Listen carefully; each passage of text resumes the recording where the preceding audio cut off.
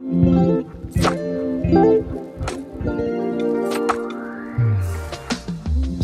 car problems? Well, with Rhoda, getting them fixed is as easy as ordering takeout. They'll come pick up your car for free, do any repair or maintenance needed, and return it right to your driveway. They'll even give you a complimentary video inspection of your car so you can see what needs to be done. Perfect for those of us that maybe aren't so car savvy. Book your appointment online at roda.com.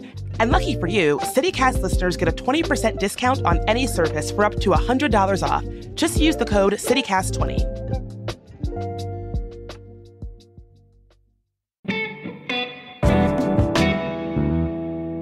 Today on CityCast DC, Big Schlemm is not your average food reviewer or your average bus mechanic. That is part of what makes Big Schlemm's taste test so compelling, and it's why, after watching a bunch of his videos, I'm so hungry right now. Schlemm is here to tell us his story and to point us to some of his favorite spots for what he calls a light pocket meal.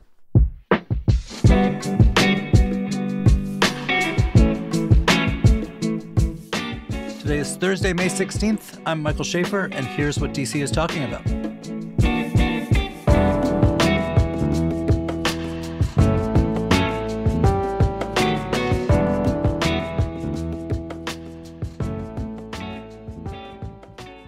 Good day, good person.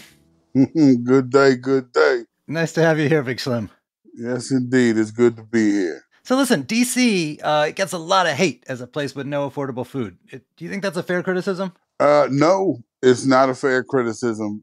People in places that are criticizing DC don't do the research to find out where good food is that you can get for a cheap price. So you recently did this series about what you call light pocket meals, which means $10 or less for a pretty decent amount of food. Yes. Was it hard to find the spots? You went far and wide, like you're in West Virginia and DC and everywhere. Yeah, I am pretty much everywhere looking for places. Honestly, it's fairly difficult to find these places. Now, mind you, that have good food. There are a ton of places that you can get meals for $10 and less, and the food is not going to be great. But to find good food for $10 or less is a little bit more challenging. So can you give me a few recommendations in that category? One spot that I really love that is a light pocket meal is Julia's Empanadas, and that's off of 18th Street. I think you can get like 3 empanadas from there for under $9 or $9 and under. So that's one of the spots that is a light pocket meal. Besides Julia's Empanadas, the Well-Dressed Burrito. 3 tacos and or a burrito for under $10 there. And really good. Matter of fact, I need to go back because they were, they gave you more bang for your buck. It was a huge burrito that I got from there. Mind you, when I went in there, they didn't know who I was. They didn't know I was reviewing. They had no idea. And so that tells me that every customer gets the same thing. Another light pocket meal spot that I do love is Meat and Foods. It's on Florida Avenue, Northwest Washington, D.C. You can go in there and get a really good half smoke, and their chili is awesome. I stamped their chili when I was in there. So, yeah, Meat and Foods on Florida Avenue is another spot, a light pocket meal spot that I go to. So tell me, what is your process for finding spots? Like, do you just try everywhere? Or do you got a bunch of people who pass you tips? Okay, so I have a couple of different processes. So you can imagine on my social medias that I have nothing but food on my social medias. So when I'm scrolling through, my scroll might be a little bit different than others. I don't really see the funny stuff, the memes or anything like that. I see food 24 hours a day, 7 days a week. So sometimes I get restaurant ideas to go to. Other times I'm literally riding by a place. I look at it and I stop. And I go in and I go see what's what. Of course, I have restaurants that contact me and want me to come in. So that's starting to happen more often than not. Or is that a sign of success, right? Yeah, I guess you can say that. People wanting me to come in and review their food. Now, when that does happen, my followers can be reassured that I am still going in and doing a full, real review. Yeah, because I was wondering, for people who haven't seen him, The videos, they're amazing. But what you do is, you've got a particular style, the way you zoom in and out and use the camera. And you'll get like a table full or a tray full of a whole bunch of different dishes from whatever place you are shooting, and zoom in on them. And, you're big, but you're not that big. So if a guy comes in and orders like, everything on the menu or many, many things on the menu, the restaurant is going to maybe think, hey, this guy might be a reviewer. How do you what's your personal like BS detector to make sure that they're not giving you something special that they're not giving regular people? Well, I literally go in, I go to the cut, meaning I find a corner somewhere. And generally, they don't know. Honestly, I get a lot of sideways looks because Right. I am ordering so much food. The waiter or waitress, they're not going to know. 9 times out of 10, it's the manager in the back that gets alarmed and maybe might come out and see what I'm doing. But 9 times out of 10, they have no idea. Now, there have been a couple of instances where they figure me out. There's been instances where customers have figured me out. The customer will walk in and say, hey, you're that stamp guy. Right. It's funny. Men generally say the stamp guy. Women generally say Big Slim. And yeah, they'll say that, and then someone in the back gets alarmed. But by that time, my table has the spread out. So, for them to make something up special for me will be null and void at that point.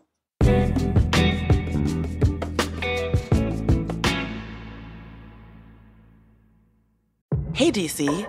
One of the reasons hosting this show is so important to me is this statistic from the U.S. Surgeon General. Ready for it? The percentage of Americans who report feeling very attached to their community is only 16%. Now, there's a lot of ways to look at that number, which, by the way, is pre-pandemic data. But here's how I'm thinking about it. CityCast DC is something that we're building to make it easier for you to feel attached to this community. I don't want anyone to feel lonely or bored here in DC. I want you to know how you can help make this city more fun and more livable, and where all the good local stuff is at. And if you think we're doing a good job, I'm asking if you'll become a member of CityCast DC today at membership.citycast.fm. You'll get exclusive perks like ad-free listening, event invites, and members-only guides. But most of all, you'll be part of a project dedicated to making the number of DC residents who feel attached to this community a heck of a lot higher than 16%. See you over at membership.citycast.fm, and thank you.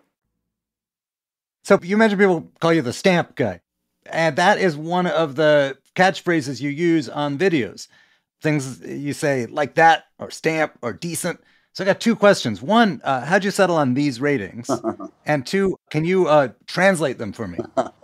No problem. So I am me everywhere that I go. So these sayings are sayings that I say on a daily basis with or without Big Slim. So a conversation between me and my homie, these words are 9 times out of 10 going to be used. And if you really look at it, Big Slim is a conversation between me and my best friend. Mm-hmm. Hey, Slim, where you go to today? Oh, yeah, I went to this spot right here. Where's that? It's at such and such address. What'd you get? Oh, I got the chicken parmesan. How was it? I stamped it. How much was it? It was $15. That's all Big Slim is a conversation. So, to answer your question, stamp is a word that I use that native Washingtonians use to mark something that is very good.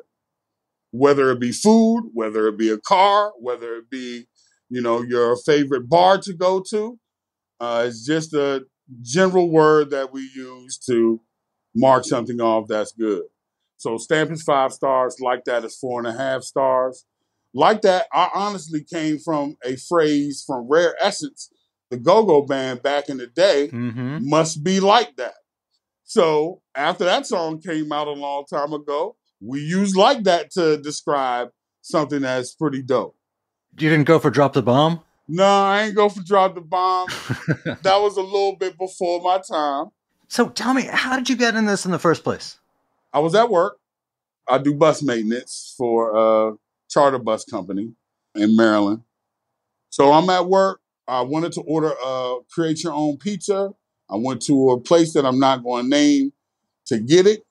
And when I went in there, I received horrible customer service. Horrible. And you're coming from work, so you're like, I am dirty. I'm oily. Pocket full of money to buy this pizza, but customer service was bad. So I decided on that day to create a Yelp. I had a Yelp. I had the Yelp app. I never opened it, never registered for it. Registered for it right outside of that place. Wrote a small article, a paragraph about the horrible customer service, and that was that for that day. The next day, I went to another pizza place because I was still geeking for pizza that day. And I actually got great service, and the pizza was pretty good. So I went back to Yelp, and I wrote another article. If I told myself if I'm going to write something negative about a place, I got to also write the positive about a place that I go to. So I wrote that, boom, boom, boom, took a couple pictures, maybe got about 5 people to look at it. I didn't start off by looking for followers or anything like that. And then I just told myself that every place that I go to after this, I'm going to write about. So it started off by written reviews. And to make it easier for myself, and it was literally for myself, to make it easier for myself, I started doing videos. Then I made my page public. And yeah, that's pretty much the story. That's how I started. so you have like 3 jobs and you're a dad. I mean, you're eating, you're doing some cheap meals, but it can't be that cheap, and the time's not cheap. So how do you make time for it? I'm passionate about it. I love doing it. This is something that I love to do. So I make time for it. I work an early schedule at my day job. I'll go quickly do a review, boom, boom, boom, bang that out, go get the kids from their practice, come home, do the dad thing, and then a few nights out the week, I work a night job. And am I tired? I'm ridiculously tired. Yeah, I am. But everything is working in sync with each other. So the night job supplements the income for me going on these reviews. Otherwise, I could honestly, get rid of the night job. But in order for me to keep this business up, I got to kind of keep that job in order to keep doing everything. So, And tell me about what kind of following you've developed over the time since you made the pages public. oh man, it's ridiculous right now. So on one social media, I have 92,000 followers on that. I just crossed the threshold of 50,000 followers on Instagram. And then I also post everywhere. So I post on Facebook, Threads, Twitter, YouTube, Google. Google's a big one, and Yelp. And my following is blown up. It's blown up. And now, mind you, I don't do it for a following. I'm still doing this out of my love to do this. And it's just Big Slim's reviews everywhere? Yeah, it's pretty much it's Big Slim's Taste Test, Big Slim's Reviews, or Big Slim. And that's SCHLIM for people looking it up. Do you personally have a favorite kind of food? I do. Pizza. Of course, that's how it all started. Yes, pizza is my favorite food. What's the best one in DC, you think? So we got to break this down by what kind of pizza. Yeah, just give me a few stamps. We're going to go with Andy's. Mm-hmm. Where's that? You got a couple different Andy's. One's in Adams Morgan. You got one off of 9th Street. But Andy's Pizza is for your thin crust New York style. No offense to anyone from New York. New York style is pretty dope. For your deep dish Chicago style pizza, there's a place called the DC Shop High. Ooh, they make a cornbread crust. It's buttery. The ingredients are always fresh. The marinara is dope. And then the last place is Red Light Pizza on 14th Street for your just thick crust. That thick crust pizza that a lot of people like. That thick pan. Big Slim, thank you so much for being here. I had one last question about the phrases. At the end, you say how this is, but you say it really, really slow. Why so? That's just how I was talking when I started the videos off. That's just right. How it came out. And it wasn't anything I practiced. It was just how I talk. I guess it gives it emphasizes the next step of me, judging the food. in the next segment. All right. Well, I guess that's how this is. Thank you so much for being here. I truly appreciate it, guys. I really do.